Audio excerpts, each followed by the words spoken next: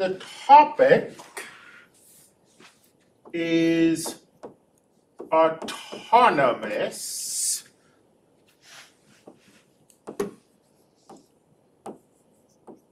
differential equations. Remember ODE for ordinary differential equations. So at the moment, we're looking at autonomous differential equations with two variables. There's an independent variable and there's a dependent variable, which is really a function.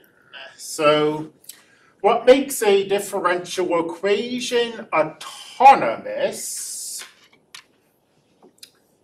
is if it's of the form dy dx equals f of x.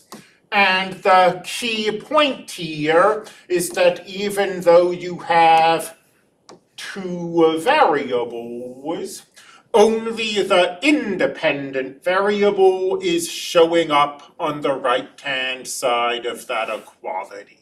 So something like, we looked at an example when we were doing population models, something like dp dt equals k times p times m minus p. Hold on. Is this right? This is not right. This is the opposite of what I wanted to say. Almost the opposite. Only the y is showing up. So here, population is a function of time. As time changes, the population changes. But this model is modeling the assumption that the rate the population changes at depends on the current population. So even though population is a function of time, there's no time over here on the right of the equality, only the population. And first order autonomous differential equations are easily studied, even when they're hard to solve.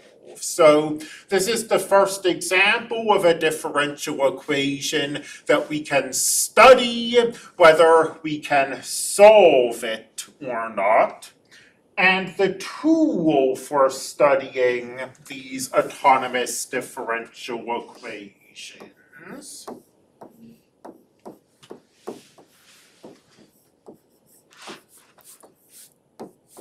are fixed points.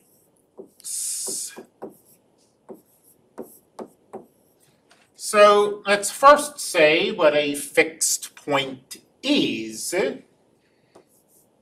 It's a value of y such that f of y equals 0. And the word fixed in fixed point comes from the fact that if f of y is 0,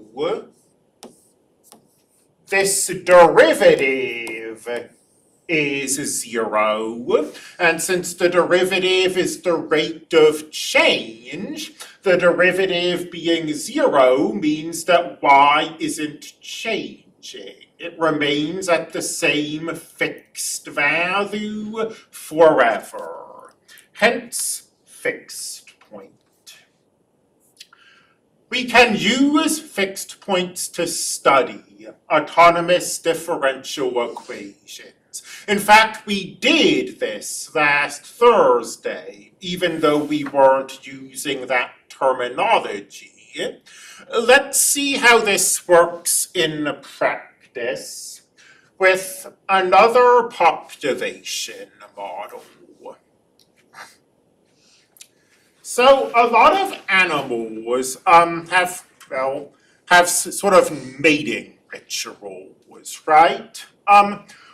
Where do those come from? I mean, what's the advantage to having some kind of mating ritual?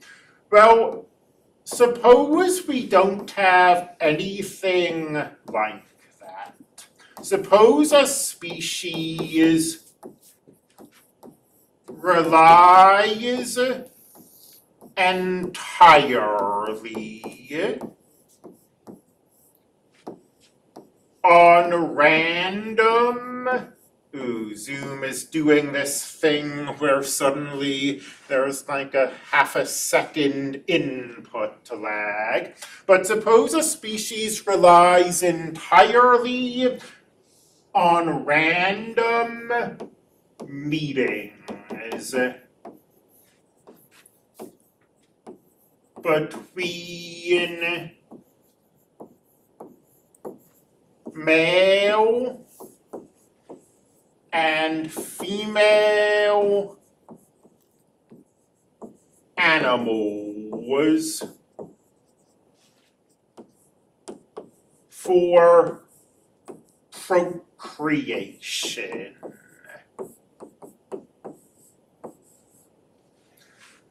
And let's spend the next few frames and the next few minutes looking at this situation. Over the course of a short time frame, how many new births, I should say, or how many new animals will be born? Let's assume, for the sake of simplicity, that the population is equal male and female. That's not actually going to affect the mathematics. But, I mean, neglecting sort of trivial things like, you know, some animals are related to each other or in different generations or whatever, there are P over 2 males, and there are P over 2 females. So there are P over 2 times P over 2 ways that a male and a female could interact.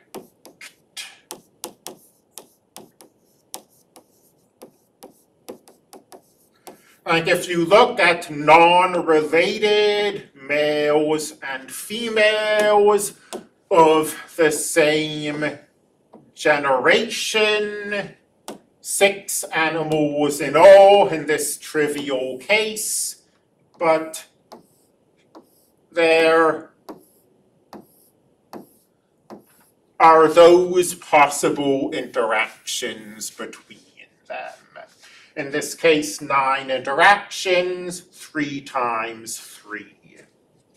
Not every interaction will result in mating, so we can throw a constant in.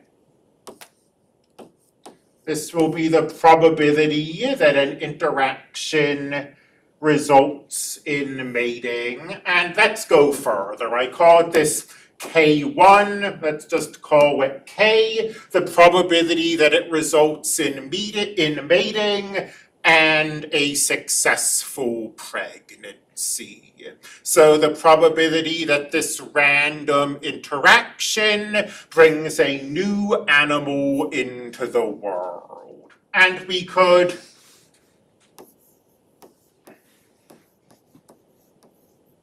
also add a constant L, the average litter size, So the number of new animals that this interaction will bring into the world. And now we can collapse these constants. I mean, we've got a L, and we've got a K, and we've got a 1/2, and we've got another 1/2. If we take all of those constants, just combine them into one constant, call it M, then over this time period, where the time period is maybe the mating season of an animal, we expect M times P squared new animals to be born.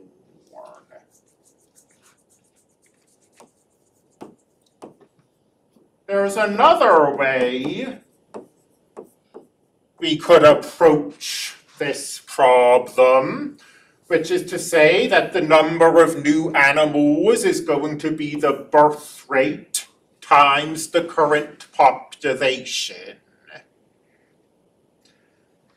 So if the number of new animals is the birth rate times the current population, and the number of new animals is M times P squared, then the birth rate times the current population and M times P squared must be the same.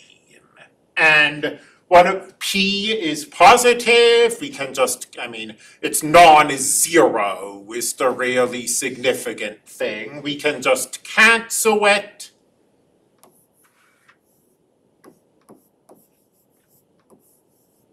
And find that our birth rate in this case is just a constant times the current population, where that constant is absorbing all of these other constants about litter size and the chances of procreation and the chances of an animal successfully giving birth and all of that stuff. We're just collapsing it into M.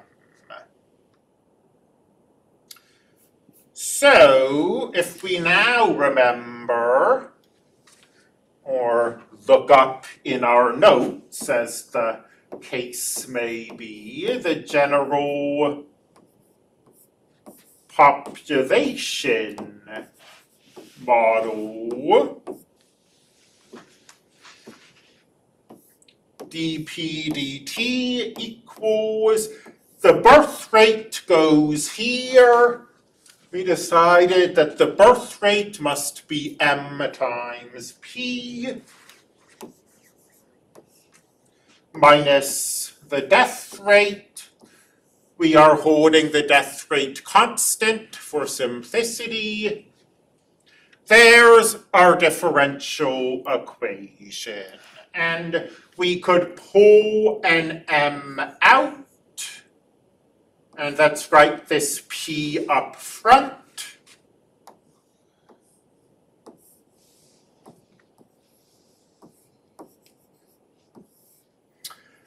And this differential equation is similar to, but different from, the logistic differential equation. The logistic differential equation had the M and the P, the constant and the population, reversed. In the logistic case, the population was on the right of that subtraction. In this case, the population is on the left of the subtraction. And this is an autonomous differential equation. You'll notice that there's no time variable t over here on the right. The population is changing as time passes, but time is not explicitly being referenced. And this autonomous differential equation has fixed points. Fixed points are found by setting the differential equation equal to 0. There are two fixed points here. 0 is a fixed point, and delta over m is a fixed point. We are using the zero product property. If this product is 0, then either this is 0 or this is 0. And from that, we get two fixed points. And my claim, and we did this for the logistic model before we solved it, my claim is that we can understand this population model without going through the effort of solving it. I mean, we can understand it in at least broad strokes. Because let's look at the population. There are two fixed points here. 0 is a fixed point, and this delta over m is a fixed point. And in practice, of course, the population can't actually be less than 0. What happens if the population is kind of small? What happens if the population is in there? Well, if the population is in this region, then the population is less than delta over m. What's that do? Now, if the population is less than delta over m, that term up here is negative. So we have a negative term times a positive term. The population is positive. And if we have a negative term times a positive term, that's a negative number. So in this region, the derivative is negative. And if the derivative is negative, that means the function is decreasing. So the population is decreasing with time. As time passes, the population goes down. So, from the animal population's point of view, this is a dire situation because 0 animals represents extinction. So if there's a relatively small animal population to begin with, they will not thrive. The population will just keep decreasing until the animals go extinct. But what if the population is initially big? Well, in that case, we see the reverse of this.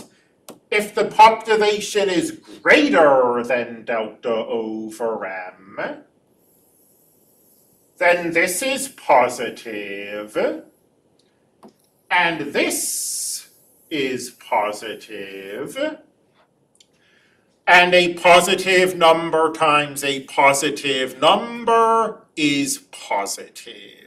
So if the population is initially large, the derivative is positive, and the population is growing. And that's not a good thing either. I mean, I guess from the point of view of the animal species, it's a good thing. But if the animal population grows without bound, then what about the other species that are in that same habitat and trying to compete for resources or being preyed upon by this species? They won't have any room to compete if this animal population just grows to infinity as time passes. So neither of these is good. I mean, obviously, putting sort of moral tinges on a natural process. But if you think that we should have multiple species coexisting in the same environment, then neither of these is okay. This, if the population is initially small, will just lead to extinction. This, if the population is initially large, will lead to the destruction of the environment. So, ecologically speaking, it is not a good thing to have this situation where just random interactions between animals drives procreation. There ought to be something else involved to prevent this sort of catastrophic situation we're seeing here from occurring. And again, the point this is the end, first of all, it's the end of the last section, but the point we want to make is that we did this analysis without solving the differential equation. So this sort of fixed point analysis is what I'll call it. We can do this with any autonomous differential equation. I mean, it might be hard as far as finding the fixed points. Maybe we'll need some kind of, to be messing around at random. Here we go. As far as finding the fixed points, maybe we'll need to use a computer algorithm because we have some complicated expression and we can't solve it by hand. But this basic analysis works for any autonomous differential equation. Find the fixed points. Between the fixed points, it will either always be positive or always be negative. And then you can see what happens for any initial value. Our initial population is up here, it's exploding to infinity. Our initial population is down here, it's going down to extinction. So we can analyze autonomous differential equations in this manner.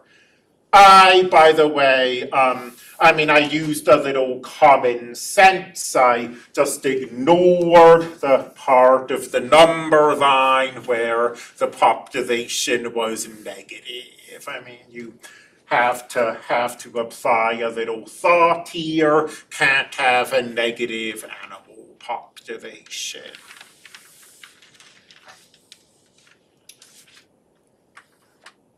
Let's compare this to the logistic model.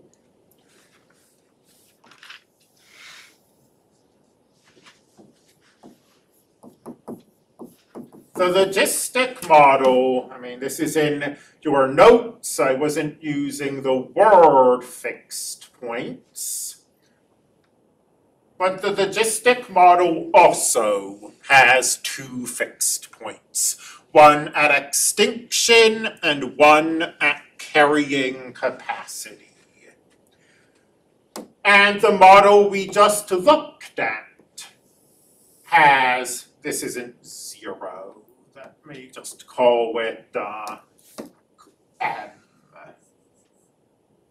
And the model we just looked at also has two fixed points, one at 0, again, let's just call the second fixed point M. So in those terms, these models look similar, but what happened between the fixed points was different.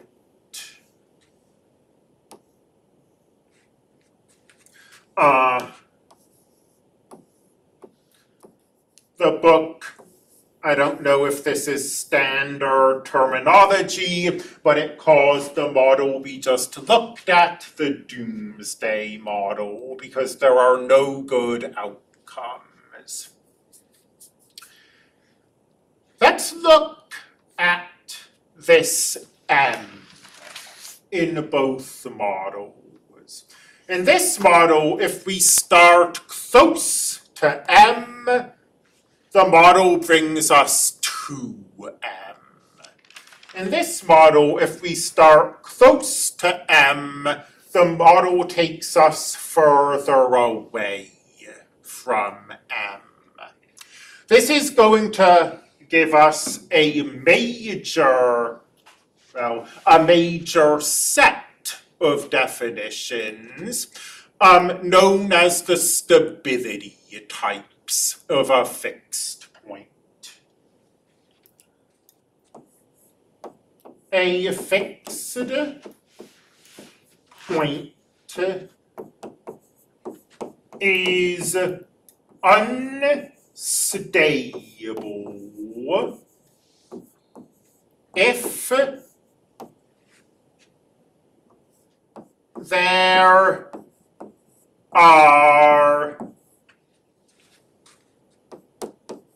initial, this is going to be stated a little informally, but if there are initial values near the fixed point, that leave the neighborhood.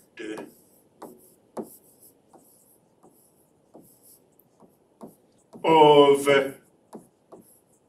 the fixed point. So let's go back, well, let's actually just do a new frame. Logistic model, let's say, or let's not even have a population model. Let's just say we have these fixed points. We're not putting any real world meaning on the differential equation. But maybe we find that between the fixed points, the derivative is positive, and to the right, of that fixed point, the derivative is positive, and to the left of this fixed point, the derivative is negative. Both of these fixed points are unstable.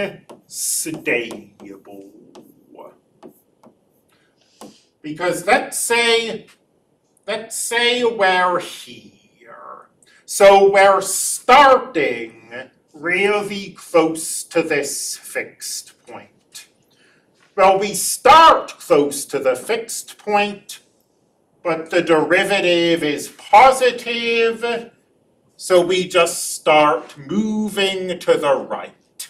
And as we move to the right, we get further and further away from the fixed point.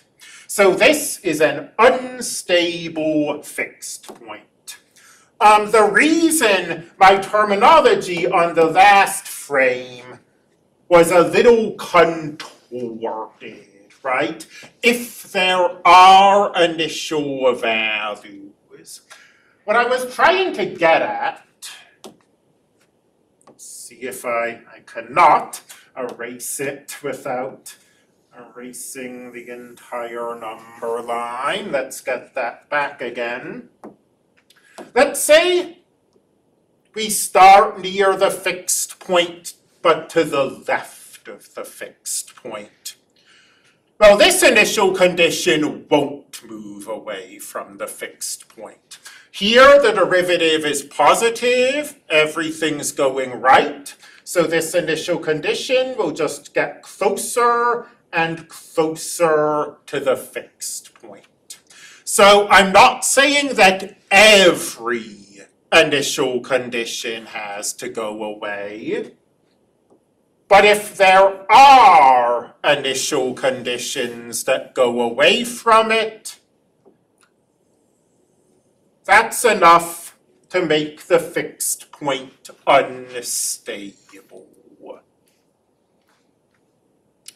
We do in the one-dimensional number line. I mean, first of all, let me in terms of these arrow pictures I've been drawing, if we have a fixed point, then there are three ways to be unstable. That's unstable, that's unstable, that's unstable. All of these are unstable.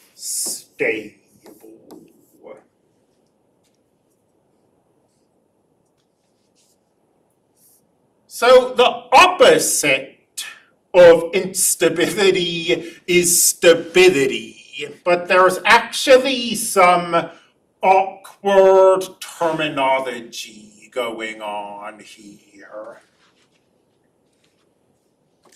A fixed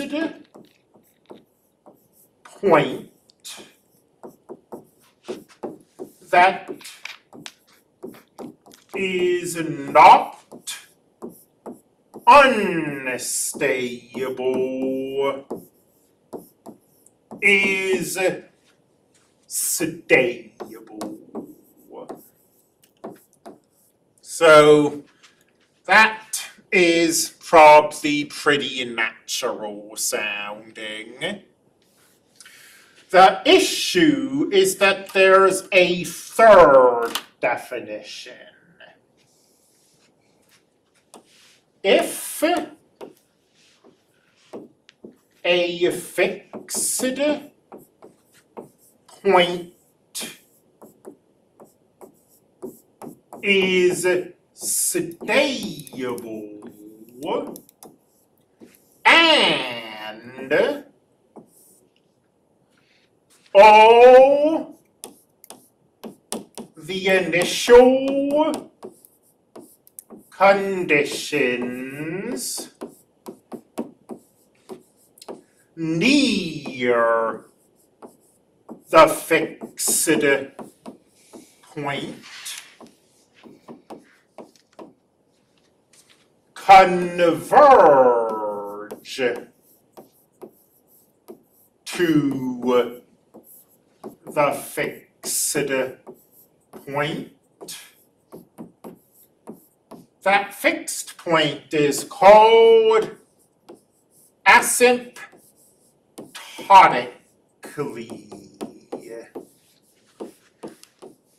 stable.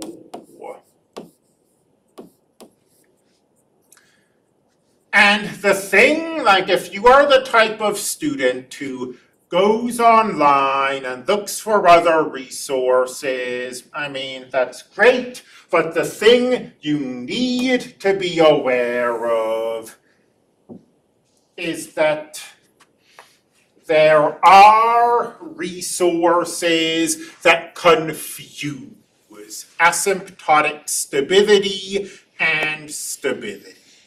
So there are resources that say stable when what they really mean is asymptotically stable. And in this one-dimensional case where we just have these number lines, you can kind of forgive people for sort of mixing these concepts together. Because, I mean, in terms of these number lines,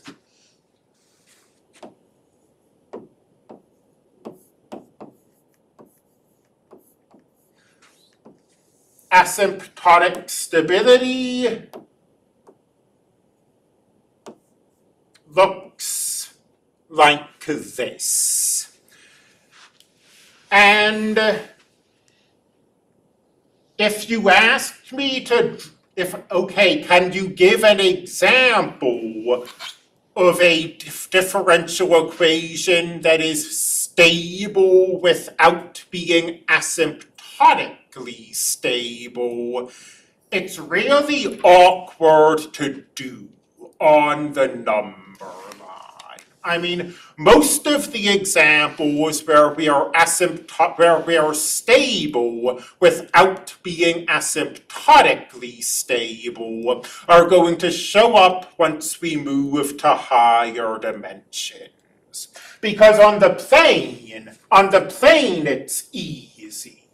If we're now in two-dimensional space, imagine that we have a fixed point and we have trajectories that orbit the fixed point. There's an example of a fixed point that is stable but not asymptotically stable. If we start near the fixed point, we stay near the fixed point, but we don't converge to the fixed point. So this distinction between stability and asymptotic stability is going to be really important later in the class. It's less important in this section, where all of the fixed points we look at are going to be either unstable or asymptotically stable.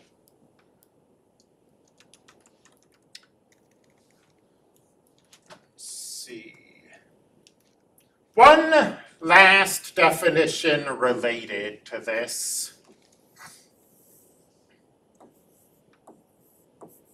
Fixed points of this form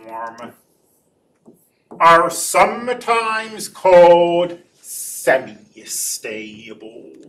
And I hate this terminology because it gives students completely the wrong idea. I mean, the way this terminology makes it sound is that you have unstable points and stable points, and then sort of half-stable points between those extremes. And that is an incorrect thought process, an incorrect way of viewing these fixed points. Semi-stable fixed points are unstable. They're just a special kind of unstable. Maybe the closest analog would be calculus, where you might write the limit as x approaches c of a function does not exist, or you might write the limit as x approaches c of a function equals infinity. And you're writing different things, but if the limit is infinity, the limit doesn't exist. So this down here is really just a special case of this up here. Same thing with this semi-stability. Semi-stable fixed points are a special case of unstable fixed points. Now, to understand the importance of these definitions, we need to try to take this and put it into some kind of real-world context. And the real-world context we want is that asymptotically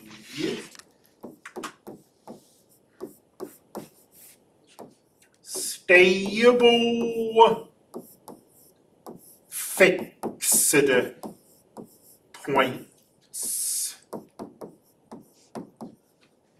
can appear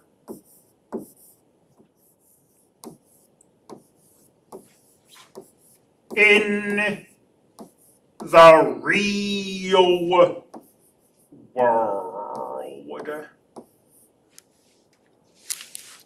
And let's try to understand this statement in terms of our population models. Let's look at our logistic population model, where we've got extinction. Extinction is an unstable fixed point in the logistic model. And we've got our carrying capacity. Our carrying capacity is asymptotically stable. And let's think about what this model is saying versus reality.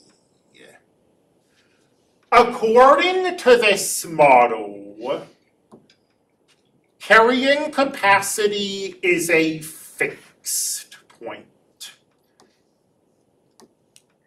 So say we have a carrying capacity of 2,000 animals. According to this model, if we have exactly 2,000 animals, the derivative will be 0 and will just stay on this fixed point forever. There will always be exactly 2,000 animals.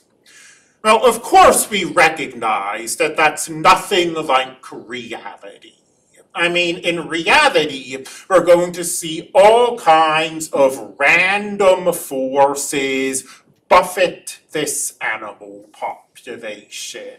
Maybe there's an unusually harsh winter. Maybe there's a disease. Maybe there's an unusually pleasant spring.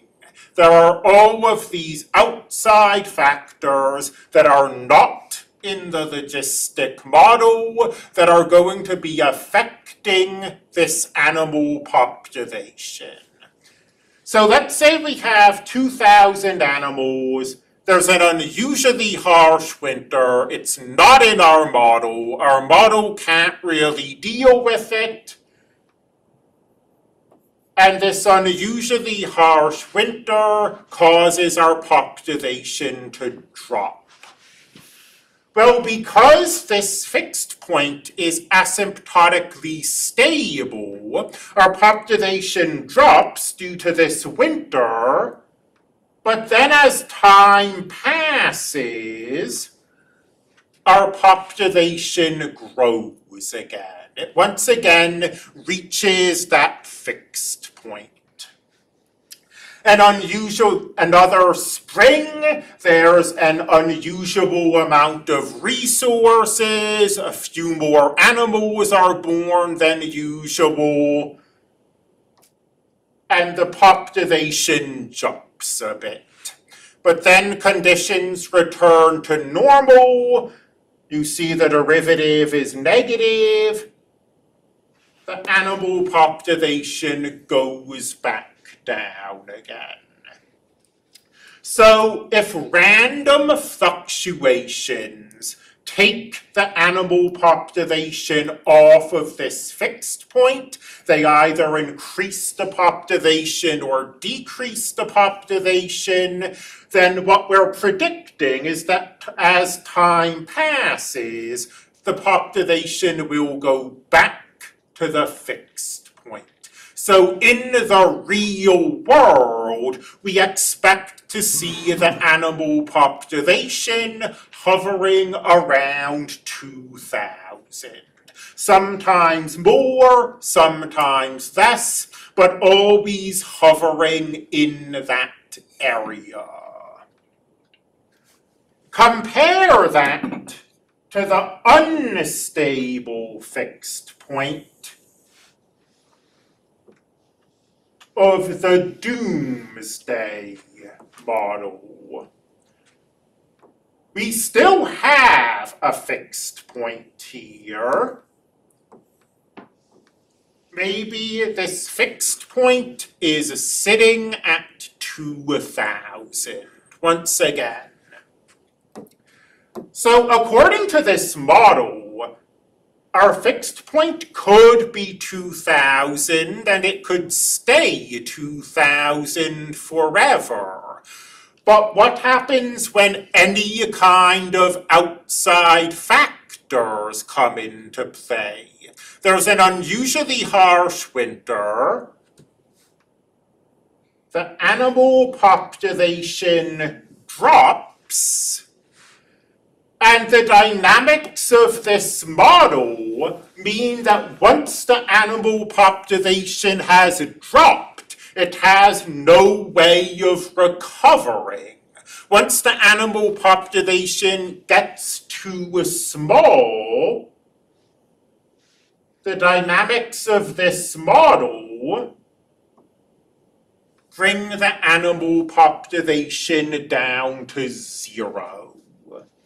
Or if the animal population somehow gets too big, the dynamics of this model cause it to explode up to infinity.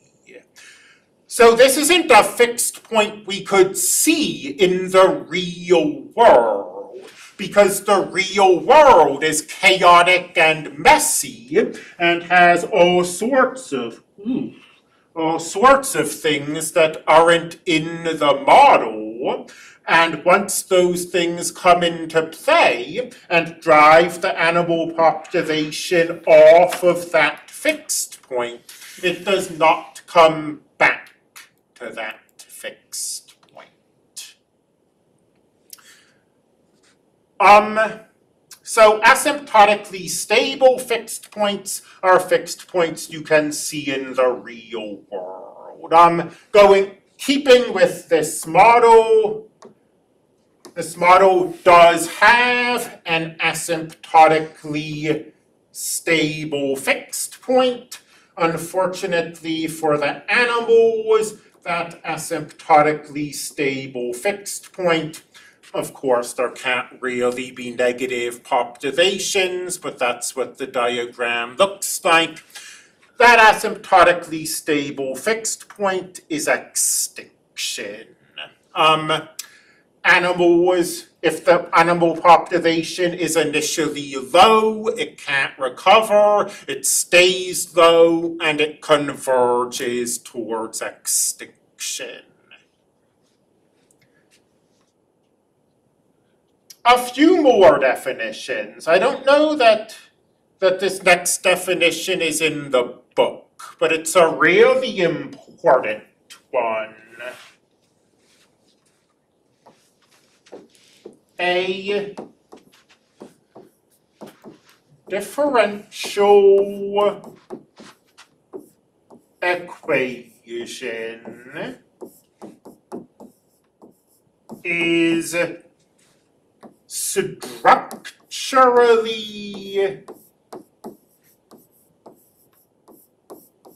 stable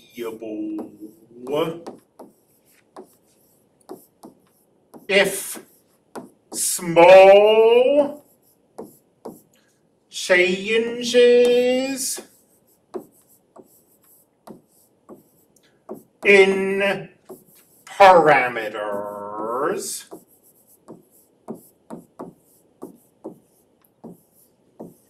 do not change the overall behavior of the model. I'm going to briefly pause. So this is an informally stated definition, but the basic idea we should be able to explain. I mean, look way back at this population model.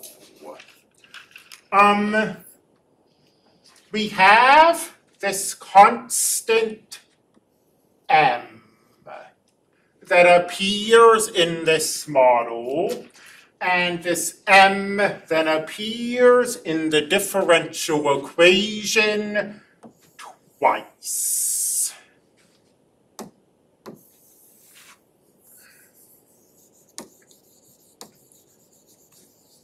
Now, in reality, you do not know what m is.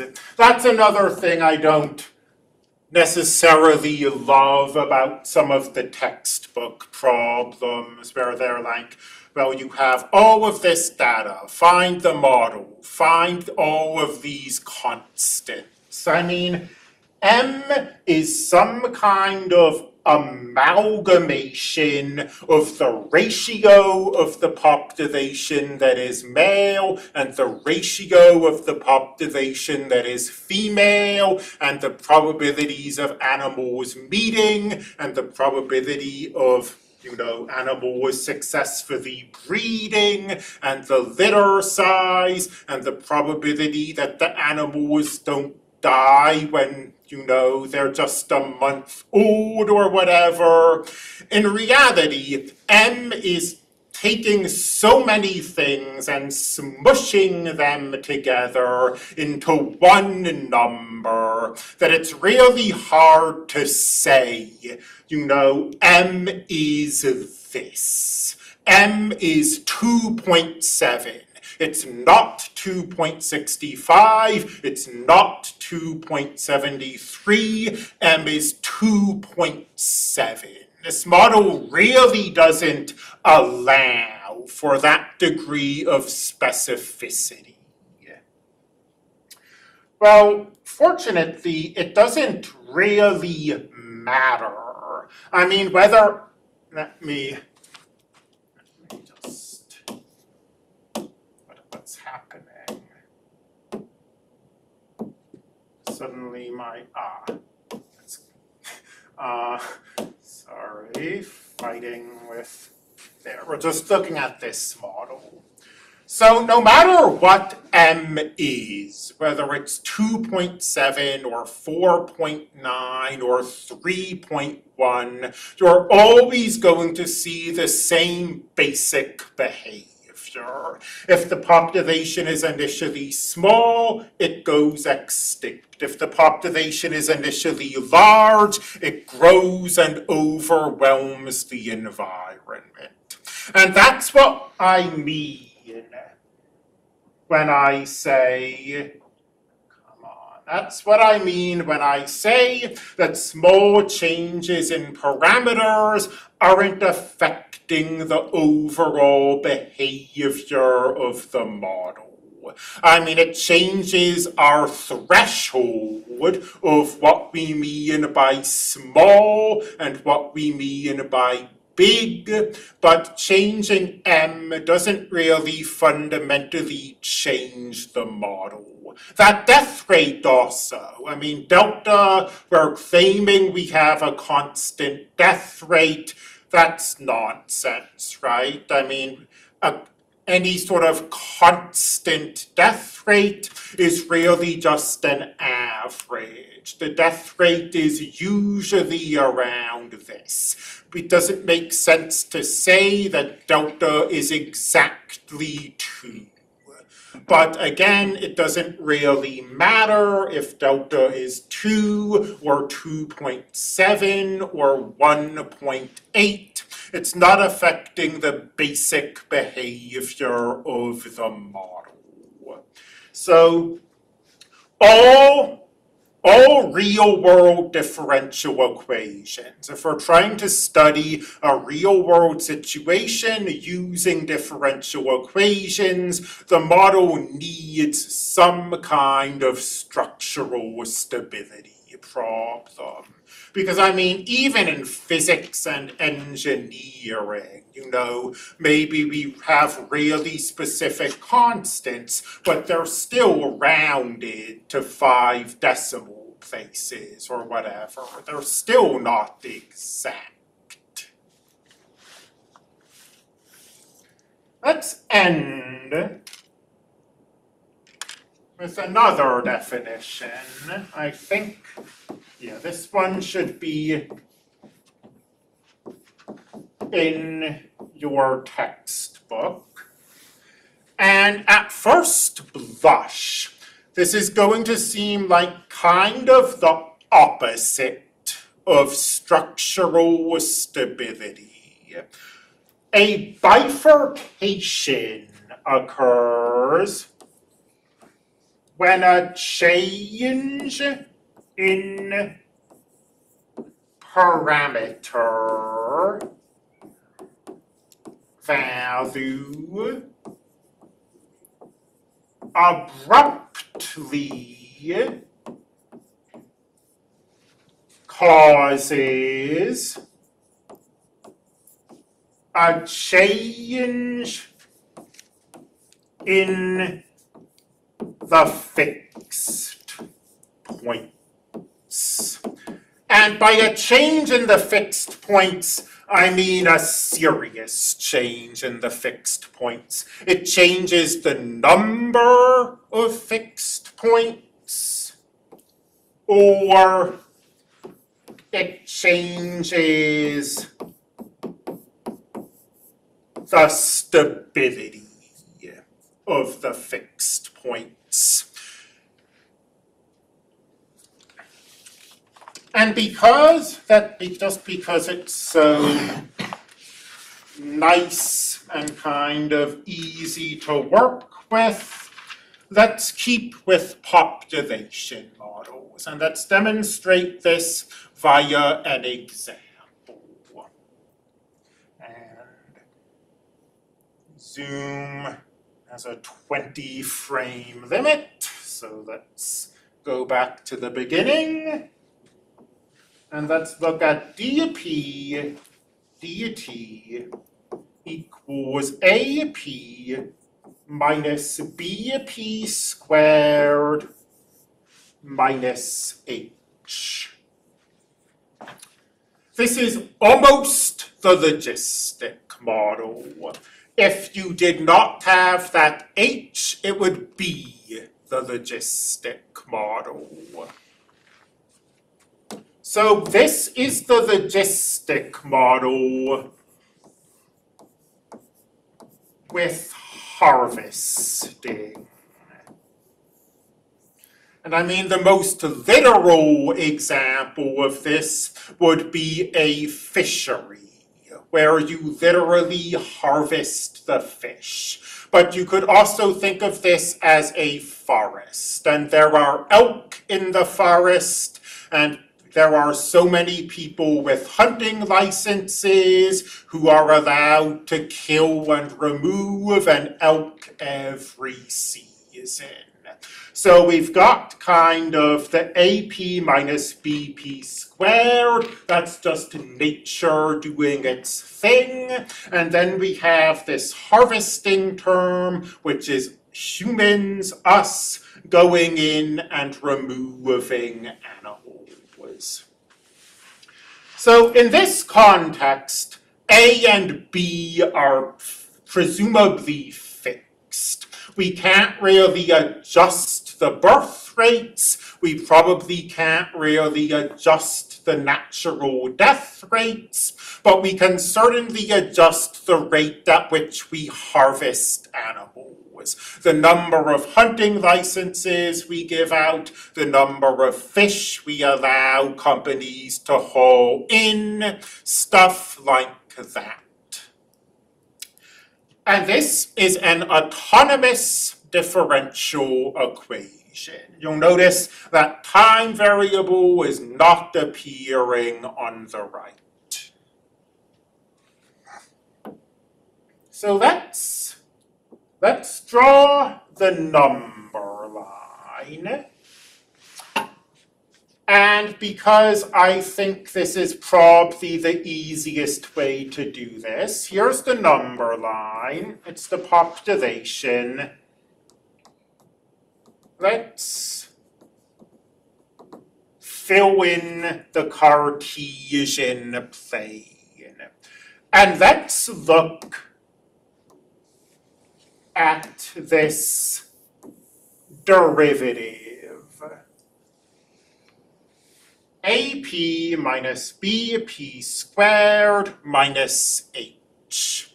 Let's also note, again, you sometimes have to use kind of common sense together with mathematics. Extinction is not a fixed point of this mathematical model, because according to this model, even if the animal was driven extinct, you'll keep harvesting it. I mean, obviously that is not true. You again just have to use a little common sense here. This AP minus BP squared minus H is a quadratic. And if H is large enough, this quadratic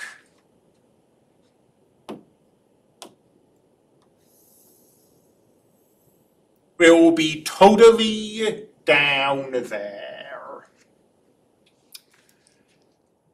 Well, if the quadratic is always below the axis, always below the x-axis, the quadratic is negative. So the derivative is always negative. And if the derivative is always negative, the population is always decreasing. So there are no fixed points here, because this quadratic is never equal to 0. It's always below the axis. There are no fixed points. The population just decreases. Our model says it just keeps decreasing forever. We obviously understand that it's decreasing towards extinction. This is when H is large. And now, college algebra, h is a vertical shift. H being large is a large vertical shift. It's what took this quadratic and put it down here. If we decrease h, this quadratic is going to shift up. So we decrease h and we decrease h. And as we decrease h, this quadratic is pulled up. And eventually this quadratic is pulled up enough so that the quadratic equals 0 at one point. And when the quadratic equals 0, that's a fixed point. So a fixed point has suddenly appeared from increasing h.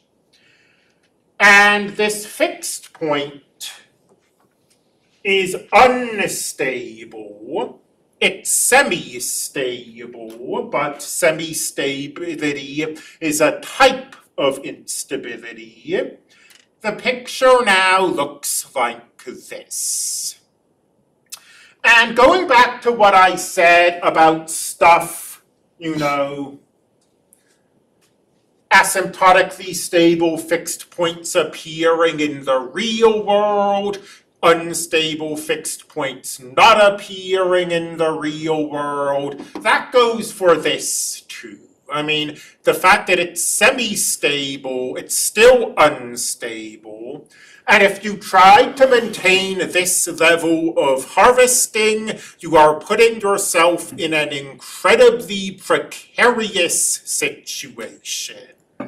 The population will stay red on pink.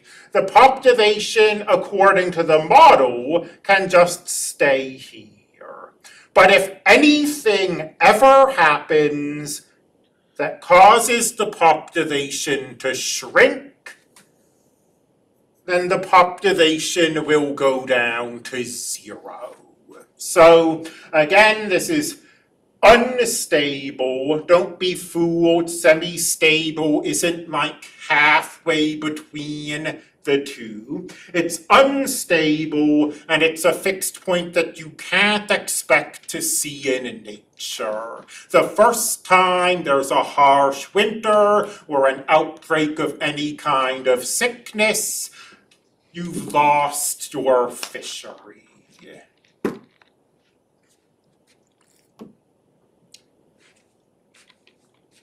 So as h decreases, this quadratic is being pulled up. If we decrease h any further,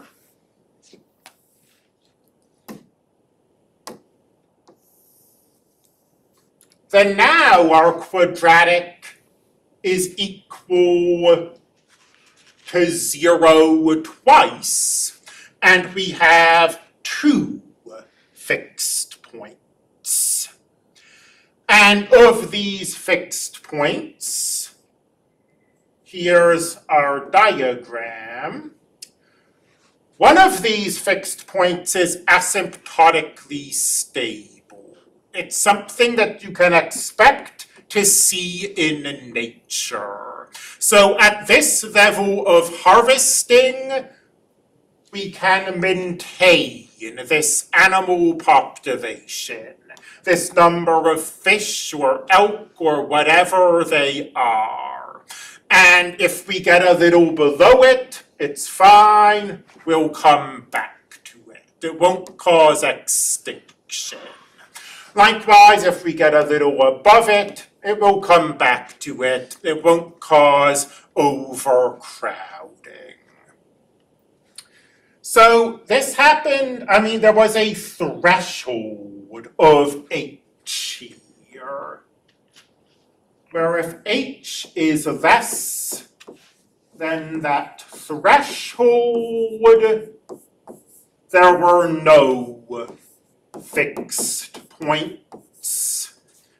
And if h is equal to that threshold, there was one unstable fixed point.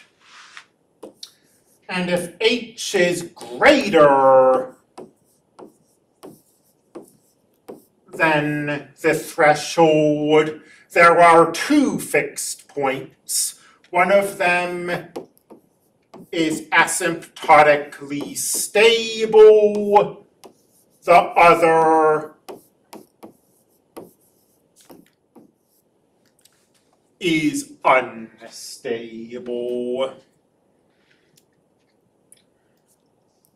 And we don't think of this as being structural instability, because we're really not thinking of h as a constant here. Remember that structural stability is when small changes in the constants don't mess with the model. We're not thinking of h as a constant. We're thinking of h as a parameter that we can adjust year after year. So essentially, h is a third variable, albeit one that's not appearing in any of the they're not taking derivatives with respect to it or anything like that. That brings us right to time.